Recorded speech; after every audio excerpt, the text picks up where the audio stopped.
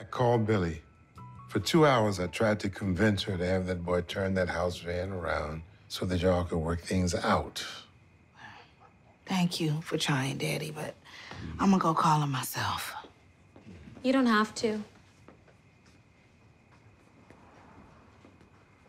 Okay, now, as a guy who spent 8 years away from the people he loves, I'm not with that stomp out angry and not speaking thing. Not in this family. We can disagree and need space, but we don't stop talking.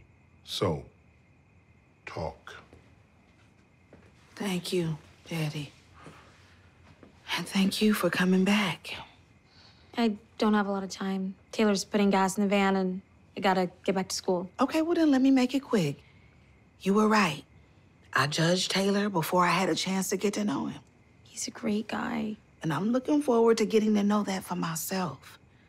But if he ever treats you badly, you know who to call. Yeah.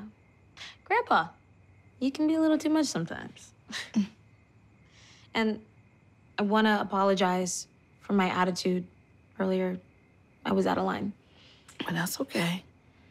I chalk it up to you being around them Berkeley kids a little too long. But I'm glad you realized. I want to say sorry for saying you changed when you haven't. No, I have changed. But I'm working on it. And you've changed too. You don't need my input in your life anymore. Sure I do. Just only when I ask for it. Okay, you got it. Promise. Oh. It's Taylor. He's out back. I love you. I love you too. Mwah. Hey, don't forget to call when you get there.